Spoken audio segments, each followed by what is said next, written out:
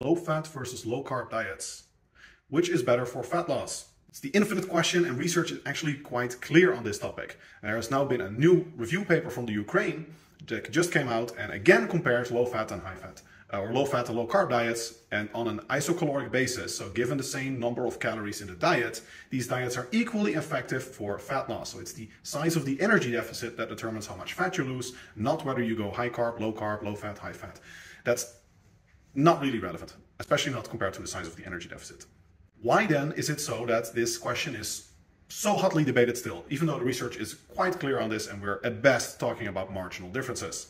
The answer is that the diet wars have basically been merged with the culture wars, in my view, where, left, right, these intermittent fasting, keto, many people rightfully view these as tools, like I do, and they can be very useful, but a lot of people also see them as more than a diet, a lifestyle, not just a lifestyle, but an ideology.